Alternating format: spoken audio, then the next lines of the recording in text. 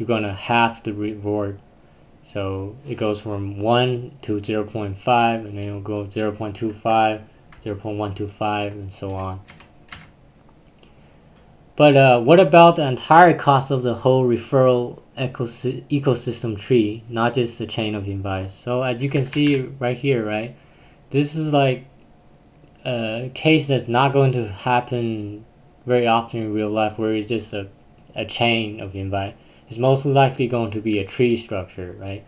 So because a user invite, it could be several people, it could be one, and then another user invite is not just going to be one person. Sometimes it could be one, sometimes it could be a lot. So let's do an example where it's more resemblant to how it looks in practice, in production. So this is the example, and this is the tree. As you can see, each the people have different amount of invites and different levels. And we're going to talk about the formula down below here. So this is the total payout formula for the entire tree. And to calculate it, you just follow the formula. So take a look at the formula and the page for a second here.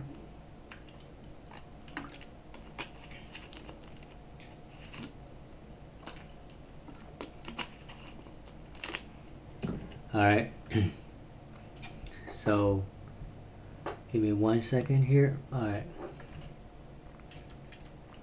Alright, first thing first, we're gonna calculate the NW, right? So what NW is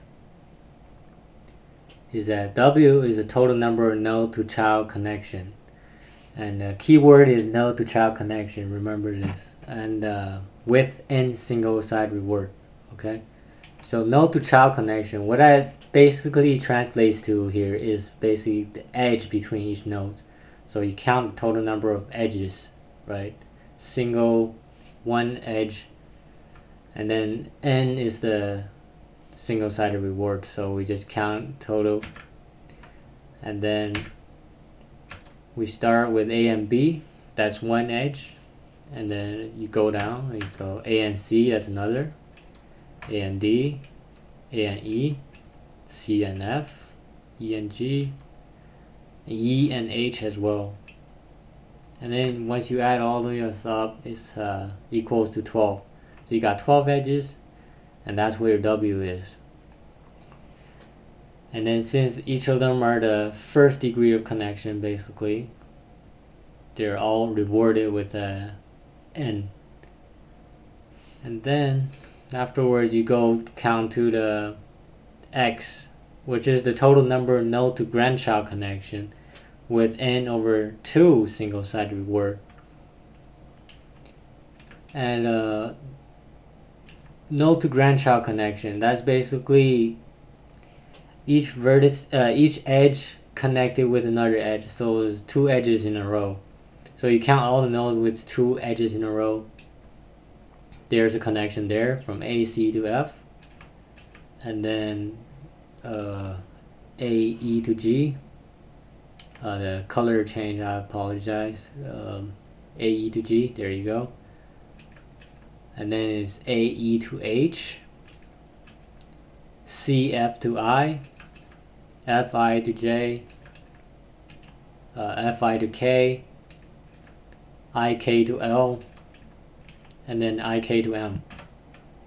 So you count them up, and then there's 8 of them. Since these are like the second level of the compound incentive, all of them are rewarded with n over 2 instead of just n. And then you go down, the next level will be n over 4. You can see all those with n over 4 rewards will be the nodes to great-grandchild.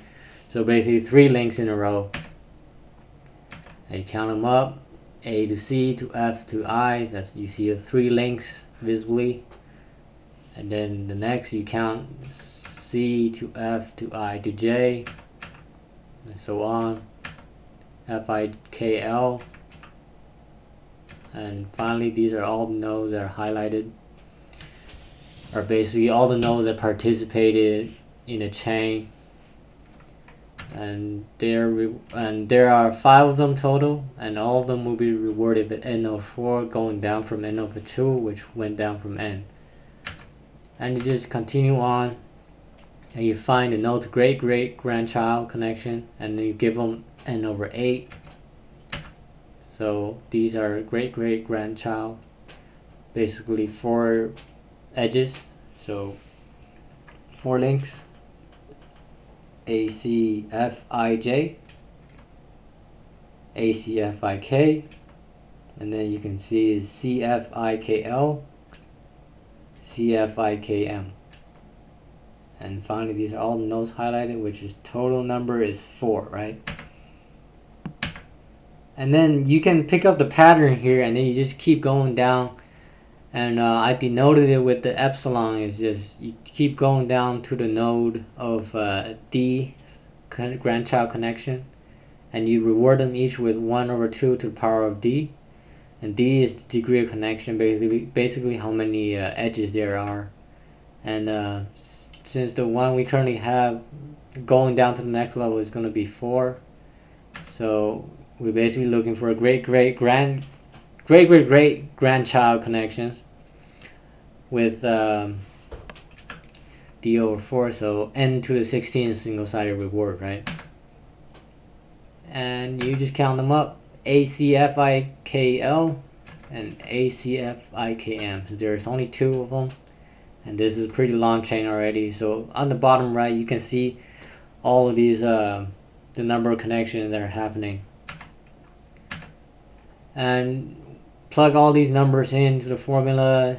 You do the math, and you come up with this number: 35.75 n, and 35.75 n is the total number of referrals you paid out. After, remember, you multiply the single-sided reward by 2, since you want to do dual-sided, because the benefits I explained earlier in this talk. And we can see the total payout for the new referral model is this. And let's compare it with the old traditional referral model, where it's just double-sided referrals. So the traditional model is this simple formula where you go 2 times W times N, where N is your reward and W is the number of referrals confirmed. So for our example, the same example we have earlier, this same tree structure, we're looking at 12 confirmed referrals, right? Each edge is a referral, and there's 12 of them total, and what you get is 2 times 12 times n, which is 24. So here we have the comparison. So 35 is about 36, which is about 1.5 times more than 24n. So does that mean it's just it's always going to be 1.5 times more? Well, let's take a look. So we look at the formula, right? And then there could be a concern: is the payout going to, how's the payout going to scale? Like, am I going to bankrupt my run rate, my startup run rate, by paying too much for a referral? Is it going to spiral out of control? And the answer to that is, let's calculate it. The formula for reward is essentially this, and that's basically simplified to that. And then we take the limit of this, and we can see that it's not a linear growth, it's not an exponential growth. In fact, it doesn't even go up and towards the right, so it doesn't grow at all. It converges at 2. So as you can see, your payout eventually is gonna be stopped at a certain point. And this is this solves the problem. Like, it's not going to spiral out of control, so you don't have to worry about bankrupting, going broke because you're paying too much out for your referral program. And it apparently costs about 1.5 times more than traditional model. However, it's only in the worst case. So what this means, there's a best case and a worst case, right? best case is basically like structured like left, and the worst case is structured like on the right. So best case is basically similar to the traditional model, where you just no additional compound incentives need to be paid because everybody's immediately adjacent to another. Just one link. There's no consecutive links, so there's no need for compound incentives being at play.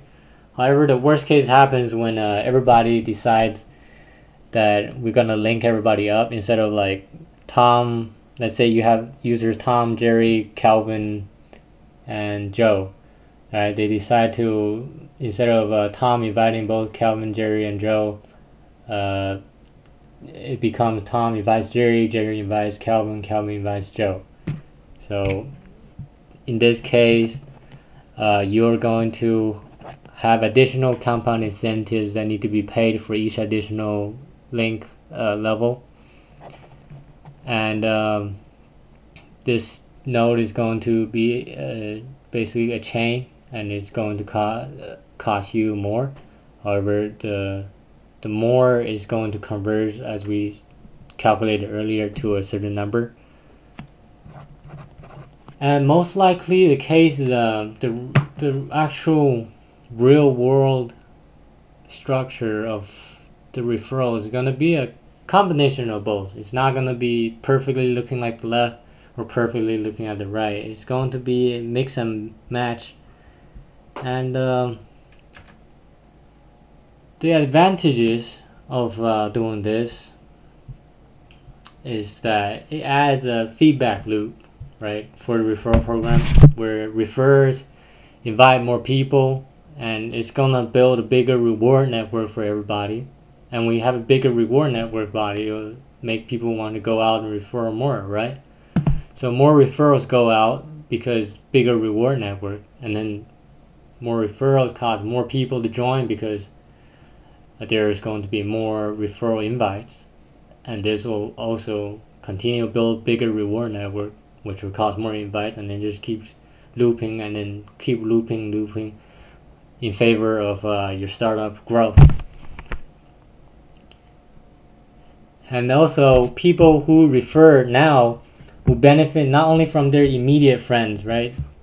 It'll also benefit from each degree of additional connections as well. And this is very important because it's no longer just immediate reward. There's also residual, additional, whatever you want to call it, but there is more reward to be had. And it creates a system that benefits everybody symbiotically. You know, each node edge, the edge of each node will provide value for the root node, and each subsequent node will provide value for the root node as well. And all these additional rewards are pointing to signs of increasing your referral yield, which means more referrals or possibly higher conversion because people will work harder to refer their friends or make sure that your product fits the right people. And yeah, they'll make people more willing to invite, not only because for benefiting yourself, but also their friends and their friends' friends. And a key thing here is it also makes your friends look good among his peers. So how, you might ask? Let's say Tom invites Jerry, who invites Calvin, who invites Joe. So Tom, he invites Jerry without knowing that Jerry would invite Calvin and Joe and, let's say, a bunch of people afterwards in a chain. So now after Tom invites Jerry, and then Jerry ends up inviting all these people. So the immediate person Jerry invites is Calvin, right? So by Jerry inviting Calvin made Jerry look good in front of Tom, because Tom is all of a sudden is like, wow, I invited Jerry, and Jerry got all these people to sign up. I didn't even do any additional work. Jerry is the guy. Jerry is the boss, right? So this is make your friends look good among his peers. Something, it's something intrinsic to Facebook as well. That's the whole reason why they got going in such a high momentum, high growth, is that you want to always not only benefit your friends and you also want to make them look good at the same time collecting good reward.